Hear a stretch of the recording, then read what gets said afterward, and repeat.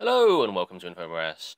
And today we're checking out the Candy Apple shader. Here it is. Very nice red shader. Of course, last time in Sparrow League we had the Phosphor one, which was red. And of course there's other ones like God of War, which are just sort of standard ones.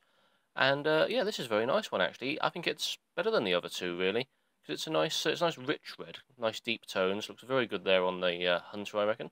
Great too on the Titan. Not a lot of variety, but there are various shades of red. There's a slightly lighter one and there's a darker one. Contrast well with each other, and it's fairly easy on the eye. And of course, this one drops at the end of races, so just get racing if you want to get it. Bright, yet subdued. Except not too subdued. It is red after all. Very nice on the Titan. And here's the Warlock.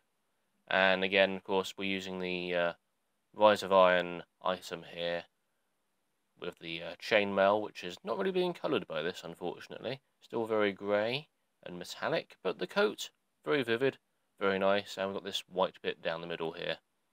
All in all, pretty nice shader, great if you want red. Hope you enjoyed the video, and I'll see you again soon. Bye for now.